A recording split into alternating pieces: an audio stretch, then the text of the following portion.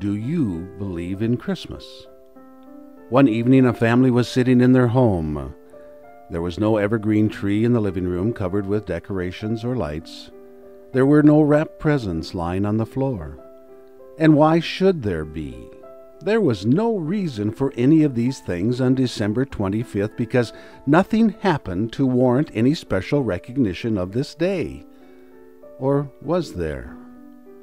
Was there an event that changed everything? Was there a child born that day that was destined by God to be the Savior? Was there a man that would live, do wondrous deeds, and preach of salvation and everlasting life to all who would follow him?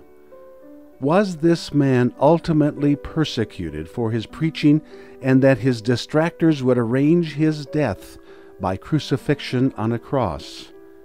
And was this man, known by the name of Jesus, sent by Almighty God to die for the sins of those that chose to follow him, so that upon their own death they would forever live with God and Jesus in a place called heaven? Did all of this happen? Is this for real? The answer to all these questions is simple and the same: yes. The foundation for that answer lies within the pages of a single book, the Holy Bible.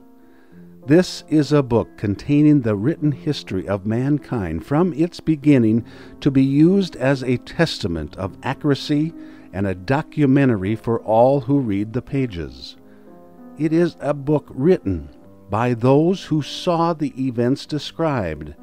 It is a book written by those who lived at the time of the birth, life, and ministry of Jesus Christ, and those who were with him at his death and witnessed his resurrection. It is the only book necessary to find the one true key to unlock the answer to the question of truth. I know it is true because the words of the Holy Bible give me the faith not to fully understand, but to believe. And from this Holy Bible, Luke 2. In those days, a decree went out from Caesar Augustus that all the world should be enrolled. This was the first enrollment when Quirinius was governor of Syria, and all went to be enrolled, each to his own city.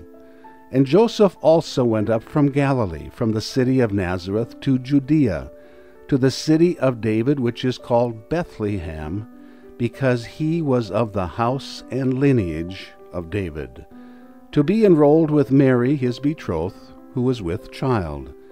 And while they were there, the time came for her to be delivered. And she gave birth to her firstborn son, and wrapped him in swaddling clothes, and laid him in a manger, because there was no place for them in the inn. And in that region there were shepherds out in the field, keeping watch over their flock by night. And an angel of the Lord appeared to them, and the glory of the Lord shone around them, and they were filled with fear. And the angel said to them, "Be not afraid, for behold, I bring you good news of a great joy, which will come to all the people. For to you is born this day in the city of David a Savior, who is Christ the Lord. And this will be a sign for you. You will find a babe wrapped in swaddling clothes, and lying in a manger." And suddenly there was with the angel a multitude of the heavenly host, praising God and saying, "Glory to God in the highest, and on earth peace among men with whom he is pleased." When the angels went away from them into heaven, the shepherds said to one another, "Let's go over to Bethlehem and see this thing that has happened, which the Lord has made known to us." And they went with haste, and found Mary and Joseph, and the babe lying in a manger.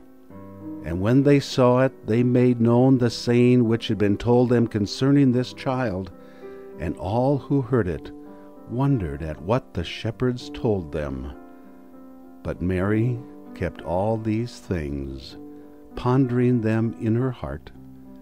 And the shepherds returned, glorifying and praising God for all they had seen and heard, as it had been told them. Yes, I do believe in Christmas, and why we celebrate the birth of Christ.